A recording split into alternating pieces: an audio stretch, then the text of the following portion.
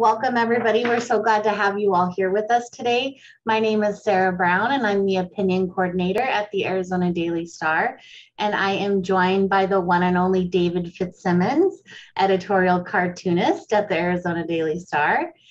And we have our special guest today, Dean Salman. We're so happy to have you with us here today, and we're going to talk about everything going on in the skies.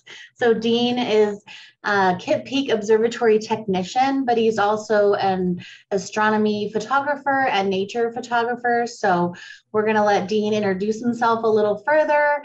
We've also got a slideshow of some of his images. But we'll give you his website and everything to check out some of his other work. It's amazing, by the way. But Dean, thank you for being here, and go ahead and introduce yourself a little bit to us. But if you guys have any questions along the way, feel free to raise your virtual hand or put some questions in the chat, and Fitz or myself will make sure and keep an eye on those, and we'll ask Dean.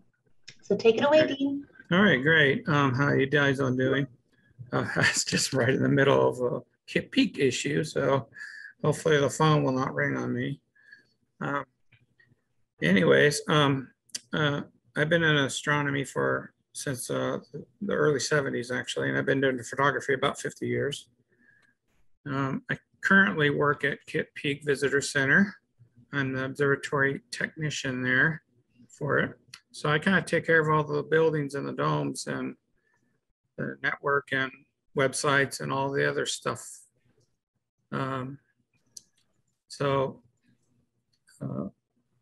It keeps me quite busy. And I've been working with McMath Solar Telescope lately for about the last 3 years, mainly keeping it operational. And I'll tell you a little bit about what's happening with that. Let me pull up my notepad, because I put all this in advance. Move this to the other monitor. It's not. And the solar telescope you just referenced, is that one that's up on Kitt Peak? That's the McMath Solar Telescope, McMath Pierce Solar. One thing I do want to tell you about is I'm going to put the Kitt Peak Visitor Center website here. And okay. And that's our visitors. Now, right now, currently, Kitt Peak is closed to the public. That may change that's going to change in the future, but I don't have any details about that. So just keep checking the website, and if I know anything and can release anything, I'll update the website, because I take care of that too. But the windows on the universe here, which I'll send you a link to. Well, actually, if you go to that Kitt Peak Visitor Center website, right on the bottom, I just put that in today. There's a link to the windows on the universe, and it will tell you all about it. But basically what we're doing is, since beginning of 2018, the Visitor Center was granted a grant to redevelop the McMath Solar Telescope into a new exhibits. One of them will be called Science on a Sphere. And what that is, it's a 6-foot sphere with projectors being pushed against the wrap around the globe. And the data sets pretty much come from all over the world. They could be anything about ocean currents, astronomy, how many planes are in the air. quite a bit of variety. Eventually, Kitt Peak will probably be contributing to those data sets as we do get open. And I don't have any information about when that's going to open, but I know it's going to eventually. Again, you always check the website. And the McMath Solar Telescope was at one point the largest solar telescope in the world. It's a 2-meter heliostat, and there's 2 other 0.9-meter heliostats. So all together, there's 3 instruments there. And it's quite and what we're going to do when we do open the exhibit is basically the public will actually be able to view the sun, the moon, the planets with these telescopes. So lots to come of that. Okay, so she will give you my website. I do have an Instagram account. You can always search for great scenery, and that will find it. So I do see some questions, and I'll get to them. I know about one person asked about the satellites being launched from SpaceX. That is starting to cause some issues with the professionals. So not sure what they're going to do with it, because the satellites aren't going to go away. So part of the things we're going to be, some of the things that I'm involved with a little bit, and what I've seen is remote viewing through a telescope. There's some advantages to that. First of all, so explain what that is first off, Dean, because remote viewing, like. So remote viewing is where you actually are looking from home or even another building in, say, the visitor center. And you can actually see the objects that are viewed through the telescope. Now, there's a camera has much more clarity and definition. So you're going to get a much clearer picture than what you would normally see through the eyepiece. Although looking through the eyepiece is an experience in itself. I've seen people amazed at what they see with their eyes, and they can't believe it. So first, let me respond to a quick text here because it's a simple fix. So let me do that real quick. Kitt Peak can't run without its technician. Basically. Well, none of us can avoid, workplace necessities, that's for sure. Okay, that's been fixed. So anyways, let me get into my other notes that I had here. Move this out of the way. Okay. Okay, so what Kitt Peak, the other thing Kitt Peak will do, I got changed subject here. Okay, back to the remote viewing. So basically what the remote viewing is, it would be a virtual star party, essentially, looking through a telescope. And you could be at home or somewhere nearby. Now, one big advantage to this, if you think about it, is people living in the southern hemisphere can't see the objects in the northern hemisphere and vice versa. So they would be able to see things that normally cannot be seen over there because the Earth gets in the way. So that would be one advantage. And also Arizona, if I remember right, is kind of a great place for remote viewing just because of our dry weather. Because isn't that kind of a huge hindrance sometimes with astronomy, is all the rain and the humidity of some other places? So that's a good point. Arizona is a fairly dry climate. We normally benefit from Southern California's climate pattern. The other advantage is, but these observatories up high on the mountains, they're getting above the air a little bit. So the transparency and the clarity of the air is what they call atmospheric seeing conditions, is much better. Now, someone posted something about light pollution, and that's kind of getting to be a problem more and more. Now, Tucson has a lighting ordinance on it. So everything's what they call low sodium lighting. Now that can actually be filtered out with a filter. It's when you get the high sodium lighting or mercury vapor, mercury lights, then it's much more difficult to do. So right now, Kitt Peak's handling it.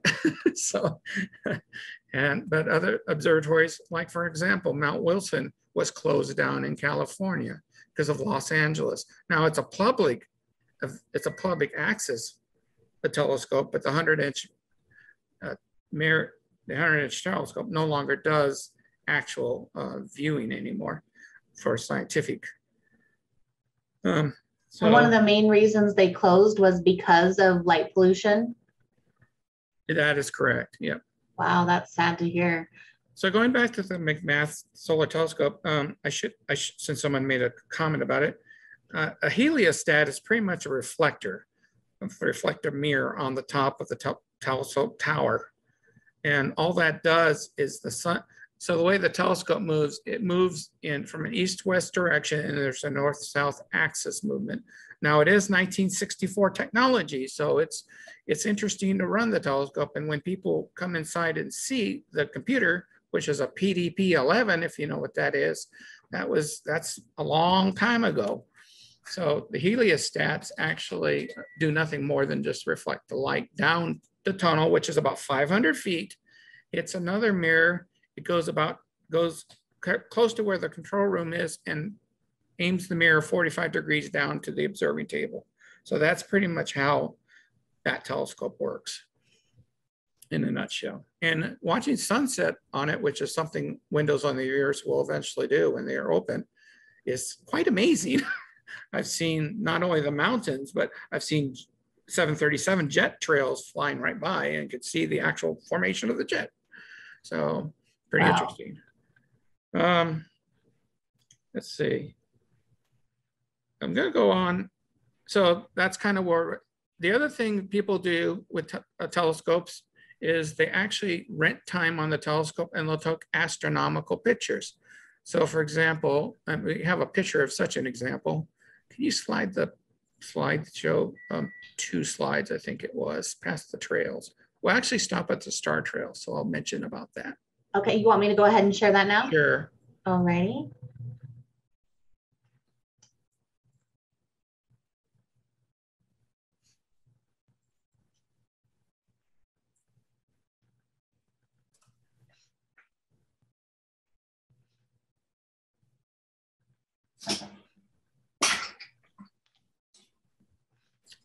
Okay, let me talk about this because it's actually easy to do. So people that have a simple DSLR camera that has an ability to keep the shutter open for what they call longer than 30 seconds.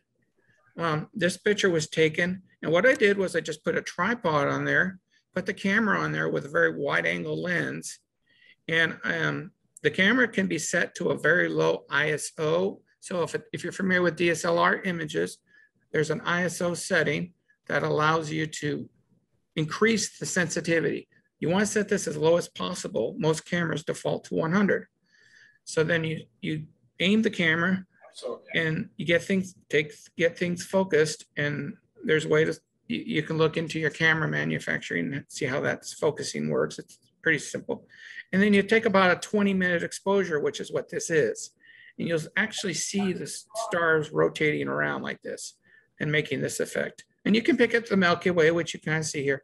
This was taken behind the McMath Solar Telescope, and it has to point north. So that was a pretty good spot to just sit there and do just that. And you can take a series of these and combine them together. So so star trails are very easy to do.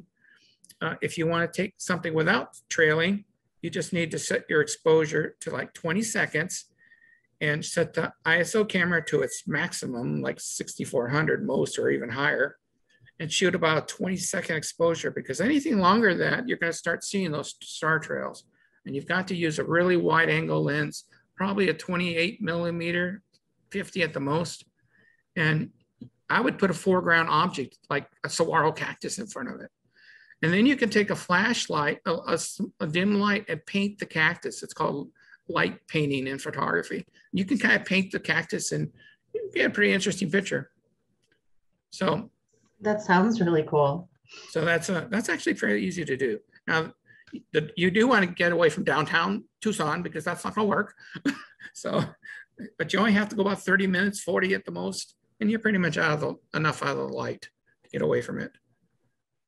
So what I was leading toward, you can go to the next picture, sir. What I was leaning to is the other thing that a lot of people are doing. Oh, well, let me introduce these two.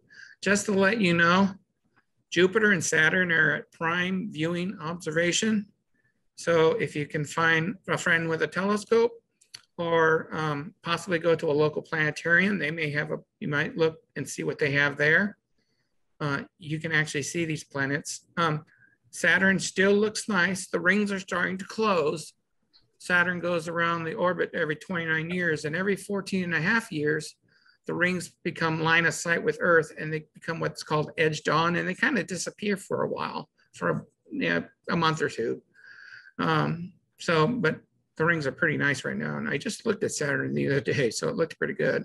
Like what time of night is a good time to go out and view these? Okay, that's a good question. So you want to look in the southeast. Jupiter should be up as soon as it gets dark. Saturn probably will be up about an hour later. And they are in the constellation of what's called Capricornus. They're the brightest things in the southeast, really, to see. This picture was actually taken at Kitt Peak with a 0.9 meter when we were using it for a little while. And this is Jupiter, Saturn, Uranus, and Neptune, actually. And it was taken with a simple little webcam camera. So what you normally put on your computer. Wow. So they're easy to capture. And they were videos actually, and then the videos get compressed into a single image. And this is how you create it. So this picture of Jupiter on the left-hand side, what is the bright star off to the right of it? That's one of the moons. Oh, that's one of its moons. Yeah, that's one of the moons. And I think it was Io, if I remember correctly. So, and same with Saturn, the little yellow dots you see there, those are actual moons. And you can see Uranus and Neptune also have moons. So this is on my website, in the solar system section of my website. Which you all should check out. The photography on there is amazing. So, and you can get to that easily with greatscenery.com if you can remember. That's easy to remember. Great scenery. So that'll get you there. So what also is happening more and more around the world now, people are renting time on a telescope because they live in New York City where they can't see the sun practically because there's so much pollution, either pollution or light pollution. So they rent time on it and they take pictures like this. They're usually trained how to do that. There's a lot of places in the world that are kind of doing this now. There's one in Australia. So if you want to take pictures of the southern sky, this is the way to do it. So what are we looking at here? Okay, so in this particular case, and I actually took this for a guest at Kitt Peak. They wanted a nice picture of the Crab Nebula. This is the constellation Taurus. It's a planetary nebula. It's about 5,000 light years away. So light travels at 186 miles and 300 miles per second. And in a year, it's almost about 5.8 trillion miles. So you're seeing it as it was 5,000 years ago. This supernova exploded and it was 1054 AD, I believe. And and you could see the star during the daytime. That's how bright these things get to be.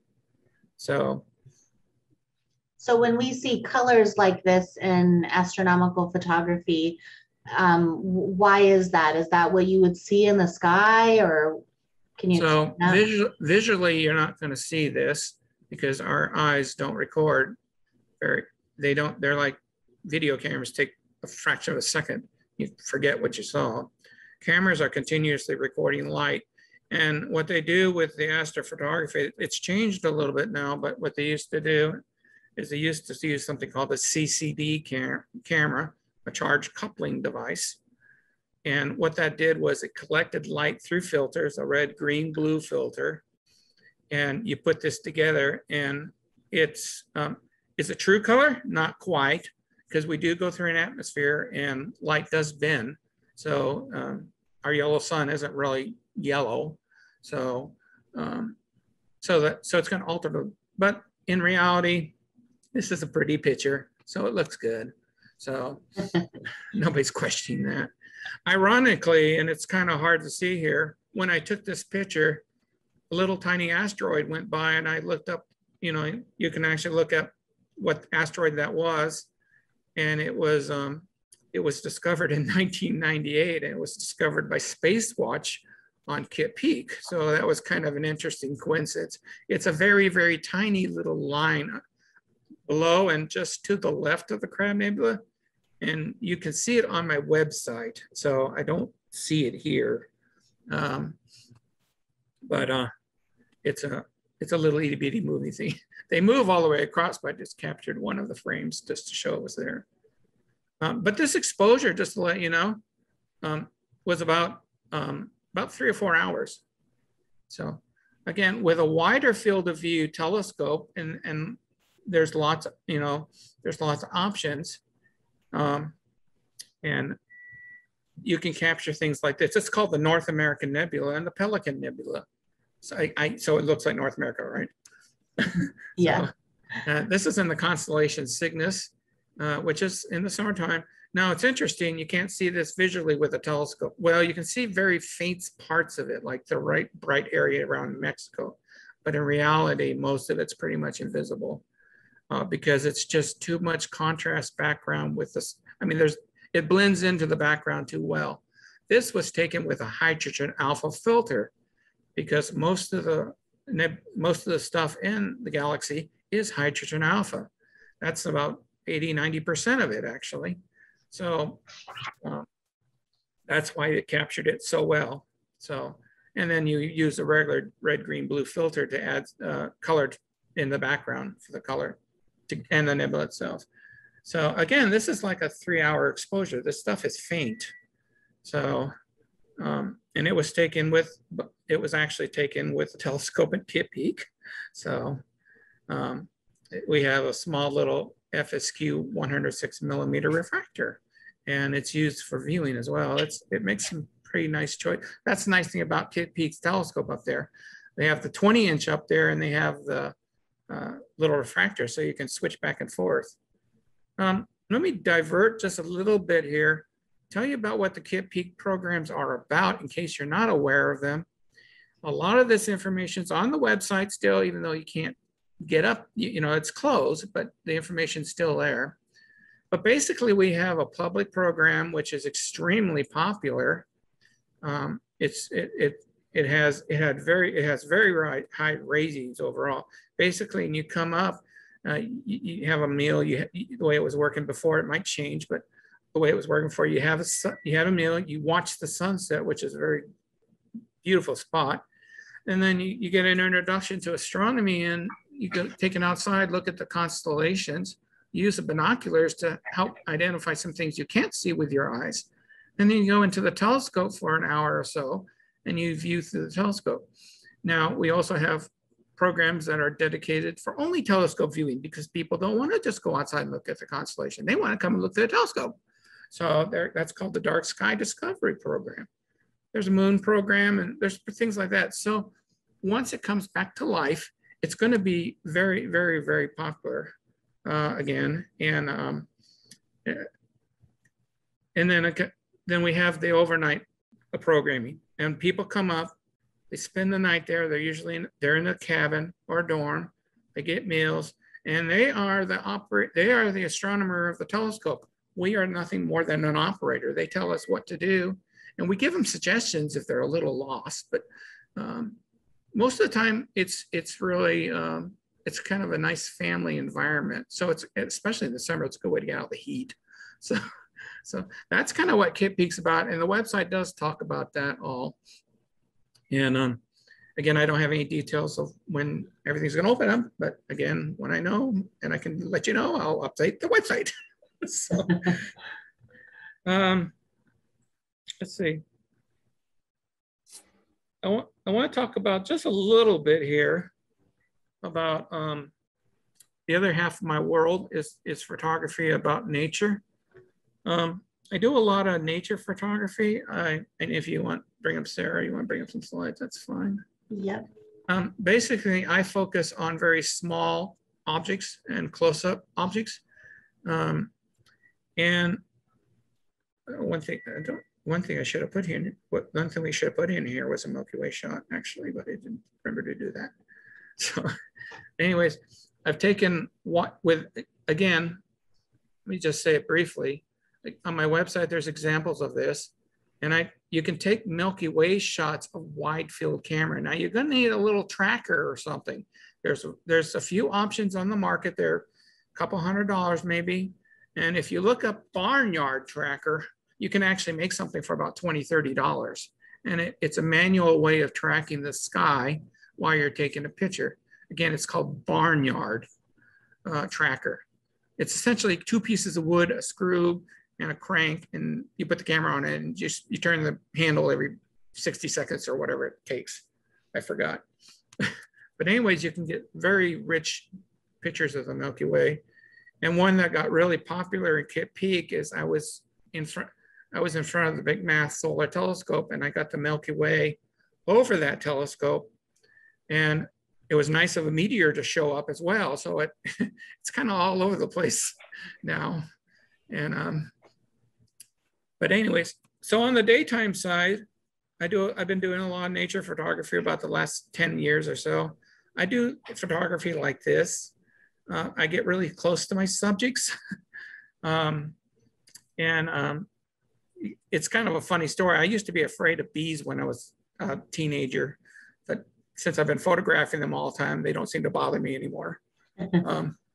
But this is called macro photography. I used a macro lens with a standard DSLR camera. And it just takes a lot of time and patience to do that more than anything. So insects are my popularity. Go on, Sarah.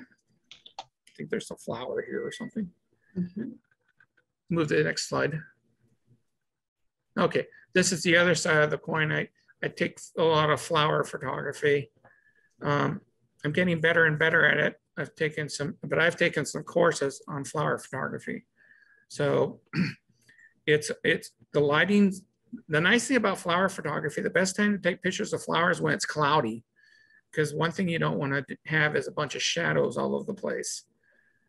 If it isn't cloudy, if you bring some kind of a light reflector or some kind of big, huge canvas square, you can block the sunlight and take these kind of photographs.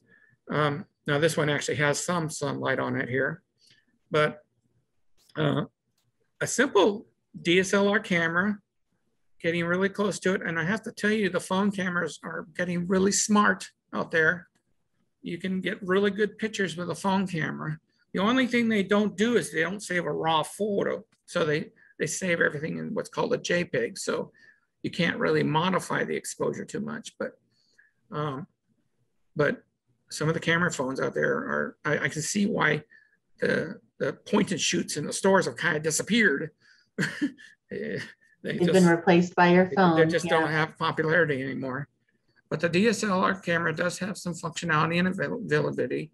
It has more and more resolution. And so they have greater megapixel cameras. Now, I'll give you something about megapixel right quickly. The reason they talk about really high megapixels is because they want to sell the camera.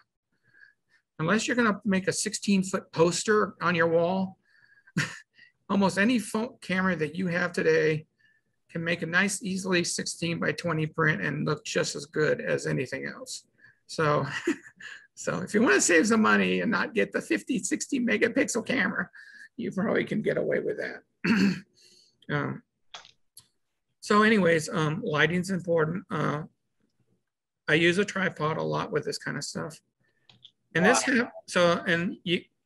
sometimes you have to bounce around the place and try to find things. We were on our way to Roper Lake State Park, which is a cute little place near Mount Graham area, or Safford actually. And I actually walked through the flowers here to try to get the picture of this particular cactus with these flowers and the mountain back there. This was back in 2019, actually. And if you remember all the millions of flowers back then, yes, that's when this was actually taken. So, and by the way, I noticed driving up to Kitt Peak with all this rain we're getting, there's a lot of flowers popping out right now. I saw the poppies all over the place the other day. Uh-oh, we're gonna have a whole bunch of people out taking photos. You might start taking little walks, stuff away from out about, even in your backyard, you could find these things really. So let's see what else. Trying to think what else. Does anybody have any questions? I don't see the chat window, so I got. Oh, Dave, can you see? Are there questions in the chat? Yes. Oh yeah. What impact is the gradual degradation of the dark skies in Tucson area having on operations at Kitt Peak? This is from John Holdred. Okay, so basically, it's interesting. You know, it's kind of interesting. I did that. The light pollution is definitely growing, and actually, back in August 2019, they asked me to do another update on the light pollution pictures that were taken many years ago, and they'd been doing that every 10, 15 years, and I just updated it. And if you look at the comparisons, and this is at the visitor center, eventually when you get up there, you can actually see how much the light pollution is growing. The light pollution on astronaut telescopes, what they had to do was they had to start using filters. Again, like I said earlier, when you have something like near Mount Palomar, where you have San Diego that's blazing as many lights and high sodium as they can, that's extremely difficult to filter out because there's a lot more to it. With the low sodium lights, and that's low sodium, it's easier to filter. Now I'll tell you what's wrong with the low sodium lights. When you go buy a car, the car looks ugly. So that's the problem with low sodium lights. But even that, if you have a low sodium light and you have 50 billion of them, okay, you still have an issue. So what they can do is they can filter out a lot of that light. The digital photography that's coming out, CCD was on a long time ago. The cameras are more sensitive. The light is, we don't have to shoot as long. So we're able to block the light somewhat that way. There are tricks in post-processing to help get that out as well. But I tell you where the light pollution is the biggest problem is when when astronomers take a long series of pictures. So they start at 10 o'clock at night and then they end at 2 o'clock in the morning, let's say. Well, the sky brightness varies a little bit. That introduces something called gradient. And that's kind of hard to dig out of there. So again, post-processing actually helps remove a lot of that. But fortunately, they're not taking really pretty pictures up there. They're doing more scientific work. So they're actually focusing on like an exoplanet or looking deep into the Crab Nebula, which has a pulsar in it. So Kitt Peak's probably handling okay right now. And it probably will be okay for a little. The sky is actually pretty dark. We have something called a sky quality meter. And if I went to Tucson, well, let's say, I can't think of a place right now, but a park there, and pointed in the sky, the light meter reading would be about 17 and a half, 18. On top of Kitt Peak, it's in the upper 21, sometimes the low 22s. And a really, really dark sky, like in the middle of the ocean, would probably be about 22 and a half, 23. So they need to stay away from the east as much. They probably stay away from the east side of the sky because that's where Tucson's illuminating right now. But once you get about 30 degrees up, it's actually not that bad. So 30, 40 degrees. Dean, I have a question for you that's kind of a snowball, but I really love looking at your photos on your Instagram. And I noticed the spectrum, the range, thinking, here's an artist who loves capturing distant planets and stars, and as well, just hyper focusing on the very tiny wonders of our world. And I'm wondering, this has to make you have to be a bit philosophical. So what are your thoughts?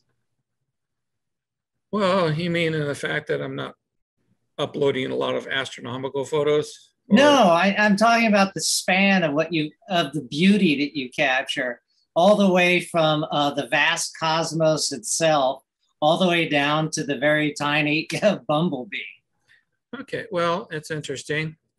So I tell you, the Milky Way photography is really inspiring because it shows an open, vast wilderness into space. And when you look into taking close-up photos like the Crab Nebula and stuff, these are tiny itty bitty things that no one ever sees. kind of like a hidden world. You almost need, you don't even know they're there, taking the telescope. Now, interesting enough, on the other side of the coin, with the nature photography, I used to do landscapes and things like that, but I started going into kind of the hidden world a little bit, taking photographs. I mean, I don't know how many people know a bee had a tongue. And so I've been focusing things on that, and it's quite interesting. And you say the actual photograph. What I see while I'm photographing, because I have to take the series, my camera has to shoot multiple exposures at 10, 15 frames per second. And I'm actually seeing little itty bitty things, you know, like we brush our hair, you know, we do this. A bee, for example, he'll brush his little antenna, he'll take the pollen off the head, stupid little things like that. It's quite interesting to watch them. So it's kind of like, just like the Crab Nebula in the galaxy, it's something not everybody sees, but here you got this little tiny insect that's barely visible, and you don't give it 2 cents of a thought, and it has all kinds of, you know, fur, it's got the hair and how it uses it, and it's quite clever actually, how it all put together. I think we had a question. Well, it looks like Naomi Green has a question. Can you unmute yourself? Right. How's that? That sounds good. Okay. Yeah. I don't really have a question. I just wanted to see if Sarah could let us flip through his pictures while he answered questions. Oh yeah. Are you okay with that already? Sure. Yeah. Well, good, because I have lots of questions. My Instagram account actually has the most latest and updated photographs I've been posting in there than more than my website. Although I'm rebuilding a website now. So I've been a programmer for like 40 years, 30 years. So website stuff is pretty much second nature to me. Do you remember your first telescope and what hooked you on astronomy? And was this when you were a kid or older? Yeah, actually, interesting enough, my dad brought home a telescope because I started reading about astronomy when I was in the 2nd grade, because there were no books on dinosaurs anymore. So I said, okay, let's read about the sun. And he brought home a telescope in 1969 for me to look at Saturn. Of course, I looked at Saturn. What do you think happened? So on my 12th birthday, I got my first telescope. But after looking through a telescope, you know, you can't, you know, you see the pictures in the book and they look great, but you look at a telescope, you're not seeing that. So my friend in 1972 says, well, you got to take pictures. Okay, no problem. So I started taking pictures in 1972, mostly on a tripod and on a simple little film camera, a 35 millimeter film, for about 20 seconds. And I saw more with that 20 seconds in the picture than I could even begin to see with my eyes. So interesting. That's kind of what started me into photography. So we have another question from Peggy Hughes. She's asking if a West Side Astronomy B&B is still open. And with that question in mind, are there spots around Southern Arizona where those of us who are astronomy junkies can go and enjoy a B&B? We were talking before you had joined, Dean, about where we had met in Benson. Yeah, right. Yeah. Yeah, and so that unfortunately has closed. But are there any other places that kind of, I mean, other than Kitt Peak, offer a viewing experience? So I believe if it's still there, and I forgot exactly what it's called, but it's in Southeast Arizona. What's it called? The Astronomy Village. It's about 30, 40 miles north of Douglas, in that vicinity, in the Chirico Mountains. Wow. And I believe it's still there. There are places that do that are out of state. New Mexico Skies used to do it, but I don't think they do that anymore. So how does one, you know, begin to get into astronomy? There's an interest, you know, but it seems kind of overwhelming and expensive. So what would you kind of recommend to someone that has an interest, how to get into it further? Well, you can actually get a very simple telescope for a few $100s. It's called a Daub, and you can get like an 8-inch for maybe $500 or something. But before you even go that far, I would go to a local planetarium or Kitt Peak when it's open. Lowell Observatory is now doing programs up there. It's Dean, limited. Can I interrupt you? Is everyone seeing the pictures that I'm showing? Because I'm getting a message from someone that it's completely black. Oh, well, I see you. Okay, but before when I was showing them, Oh, okay. I see some, yeah, it looks like you have to click a play button. Okay, I just wanted to make sure I'm seeing thumbs up. I wanted to make sure I wasn't just showing a black screen to everyone. Go ahead, Dean. Sorry to interrupt. So I don't know if most of you are from the Tucson area or just kind of all over the planet, but I believe Starzona still opens Friday night and Saturday night, one of those 2 nights. And they set up telescopes that you can kind of look through, kind of get a feel of it a little bit. So that's one place local in Tucson I know of. And I believe they still do that. You'd have to contact them and ask them. It's called Starzona, to ST and then Arizona. But I have to tell you, that's one thing Kitt Peak was really proud of. And I know we're going to get back into that world again, because people would come up there and it would be a family event. People planned this thing 6-7 months in advance from other countries, actually, just to fly out here and spend the 3 or 4 hours at Kitt Peak, because it's a national observatory, and we really we still do have an excellent program. It's still all more or less the same. So I hope to see that come back to life here soon. I think there are like sometimes the I think it's like the astronomy club, or what is it called? Yeah, there's a Tucson Amateur Astronomy Club in Tucson. And if you're not in Tucson right now, your city will have a local one. Same with the planetariums.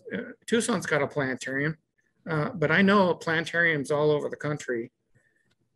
Jupiter and Saturn are coming in prime viewing. I have a feeling you're gonna start seeing some programs there. The country's kind of quieted down with the COVID stuff a little bit, so you're gonna be able to start viewing through these things again. Once you see Saturn, people at Kitt Peak still say we have a painting on the telescope. That's not real, because the planet looks so unbelievable. I would agree with that. The first time that I saw Saturn through a telescope, it does. It looks like somebody put a sticker on the end of the telescope because it looks like it has to be fake. Exactly. Yeah. Exactly. We have a question for you, Dean. This is from Al. Has the recent haze from West Coast fires affected the visibility for Kitt Peak astronomers? So that's almost worse than the light pollution, actually. Yeah, but so what that's going to do is it filters the sky. So if something was visible before, it's no longer visible now. And there's actually probably, we're getting rain and everything, but there's still smoke in the sky. I mean, the California fires are way too intense. They're covering the entire United States practically right now. But yeah, a couple months ago, about a month or so ago, we had so much smoke you could barely see the sun. So you can imagine what they're trying to do at night. They probably were not having much luck. Dean, we have a suggestion from one of our guests, Mike, that if you're interested, look into the Tucson Amateur Astronomy Association. Yeah, that's the club I was mentioning before. Yeah, I was actually a member of that club. I just haven't been for a while. So I do think but they meet at the University of Arizona, or that's where they did meet. I'm not sure what the status is now after everything happened in 2020, but I know they're still around. And they do have a dark sky. So if you have a telescope and you become a member, you can drive down there. It's about a 90-minute drive down to the southeastern part of Arizona. They got a very extremely complex place there with domes. You could park your RV there, just all that kind of stuff. So And I think from time to time, they also will go out to, like Saguaro National Park or Kartchner Caverns and have kind of events that are open to the public to where you could kind of come view whatever they're showing on their telescope. Yeah, and I actually saw more of that in the past being advertised in the media and stuff. I don't see it lately. But usually, when they said, what are you going to do for the weekend? And they would mention a couple of things and said, oh yeah, the Tucson Astronomy Club, they're going to be setting up at Saguaro National Park. Go and take a peekie. So that was very common. Debbie Golden made a statement in the chat. She said, I saw the Milky Way for the first time on Kitt Peak after leaving the big telescope. It's quite impressive, actually. The summer Milky Way is much stronger than the winter Milky Way, just because of the position we are in the galaxy. But even when the winter Milky Way is still pretty impressive. Some people will come up there and don't even care about looking through the telescope. The only reason they came up there is they want to sit outside and sit on a chair and just stare at the Milky Way. And with a binocular, it's quite amazing. What you do is in the summer Milky Way, you start at the bottom near the south, and you get some 7x50 binoculars, and you can even get a little star chart and just slowly meander up the Milky Way. You're going to see all kinds of open clusters. You'll see little globular clusters, which are condensed star clusters. And what looks like a little fuzzy cloud is the Milky Way. In a constellation called Sagittarius, there's something called a star cloud, and it's just right above the teapot, actually. And it looks like a little tiny cloud. So it's kind of impressive. But if you gotta be dark adapted, that's one catch. Don't come out of a really bright room and start looking. Sit outside for about 20, 30 minutes, because it takes the chemistry for us to convert so we become dark sensitive. And then you want to keep the lights low, use a red light. That's red light is least sensitive to our eyes. So if you just use a red light to move around, you can keep pretty dark adapted.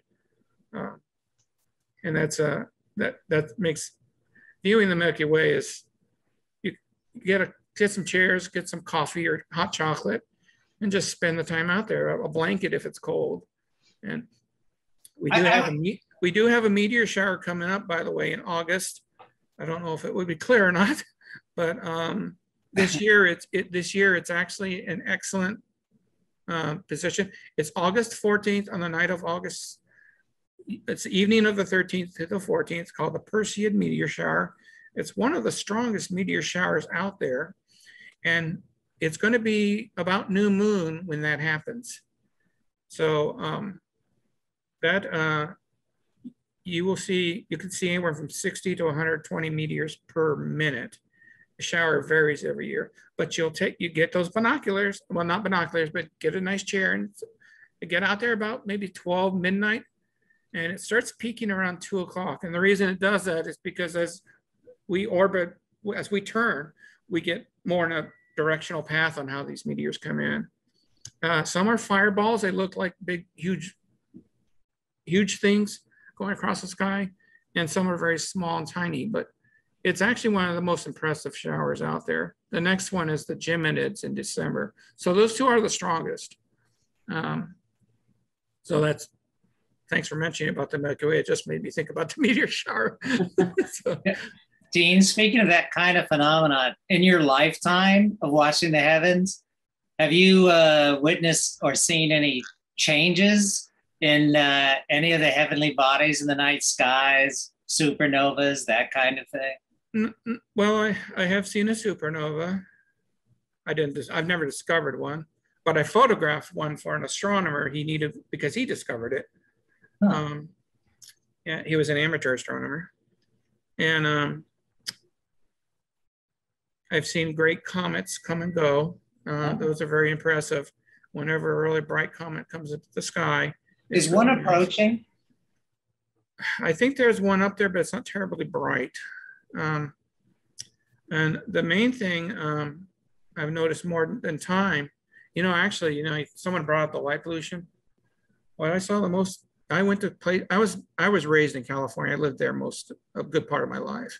So we used to go places like Mount Palomar and the desert, and it was really, really dark. And you can like, for example, in the desert, we went to Anza Borrego State Park, and you could not even see the ground practically. Right now, you can kind of read a book now because so much light pollution from San Diego and all that has really grown. So the sky has really deteriorated quite a bit. Matter of fact, all you have to go is about 10 miles outside of Tucson, you got pretty much the same sky. So it's, and that was a 2-hour drive. So. I want to digress here and give some a shout out to Tim Hunter, who's with us. He has a column we feature in the Star about the night sky, which I follow. And I have the scientific mind of a toddler. But I must say, Mr. Hunter, I enjoy your column. And Dean, your photographs are remarkable. They're just awesome. Yeah. One more, thanks, appreciate it. So I just changed my website. So if you guys want to go to the website and right click and save images and send them to printers, I don't care. I'm not a credit type of person. So I just enabled that so people can actually right click on it. One more thing I need to mention that I kind of forgot to say, and I do want to say it. Kitt Peak is located on the Tata Autumn Nation. I encourage you to go search that in Google and check out their website and look at the culture and the history of the nation, because Kitt Peak is on that property. And we also, when the gift shop was open, we had a lot of beautiful artwork that they had made that was being sold at the visitor center. So it's quite amazing. It's a quite amazing culture and very interesting. And I forgot to copy and paste the website on my notepad. So, but you just Google it, Totem Autumn Nation. And I believe there might be a link even on the Visit Kitt Peak website. And if there isn't, I'm going to put one there. But I would definitely check that out. Yeah, their history is amazing. Thank you for bringing that up. It's, yeah, they're big in our history here in Arizona. So we are winding down on our time. So any last thoughts before I kind of introduce what next week's guest is going to be, Dean? Absolutely. That's my Instagram link over there. Perfect. And I had also I had shared that earlier as well, but also your website link as well. Yeah, and on my website, if it's not there, it's Sharpless, my email, sharpless281@gmail. I'm always open to answering questions. How do you take a photograph of a bee? How do you take the photograph of the Milky Way? What's the best thing to look in the sky right now? I mean, I reply to those very well. And I'm going to expand my YouTube. I have a YouTube channel there, but it's mostly about how to use the astronomical software. I'm going to expand that quite a bit about how to take pictures of flowers, how to take pictures of bees, how to take pictures of the Milky Way, things like that. So you can link into my YouTube if you want, and I will be posting new videos up there for sure. That's an invaluable resource. I know when people are starting out in some of these, I hate to even say hobby, because it's just like these people they become professionals, just like with, when they say amateur astronomers, I'm like, I feel like the word amateur shouldn't be there because they're so knowledgeable of the night sky. They seem way beyond an amateur. But we thank you so much for you taking time out of your busy schedule, especially with something going on with work that you were having to deal with. One more thing, Sarah, can you email me the recorded video, because I told everybody to start at 3 o'clock, so they're not going to get to watch it. Oh, no. Yes, I will definitely. Give me a few hours and I'll email that video when it is done. But thank you again for your time and for sharing your beautiful artistic works. They're just amazing to look at. Absolutely. And I'm really glad you're doing what you're doing once a week here. It's quite very, very good. Yeah, thank you, Dean. Sarah, who do we have next week? Yes, so next week, I mean, this is beyond my knowledge. So Christopher Castro is a U of A professor of hydrology and atmospheric sciences. So Castro researches climate in North America using regional atmosphere modeling, and his projects engage the operational weather forecast community and water resources in the Southwest. So water is such a hot topic for us right now. He was actually recommended by one of our regular attendees. She attended I think a seminar by him and just said it was absolutely fascinating what he had to say about water. So we look forward to having him. We also have a really nice roster of upcoming guests in the next few months. So keep an eye out on tucson.com/opinion, and we kind of put up on there who's going to be coming. But we appreciate all of you taking time out of your busy schedules to be here. Thank you again, Dean. Fitz and I thank you all, and we will see you next week. Everybody have a great day.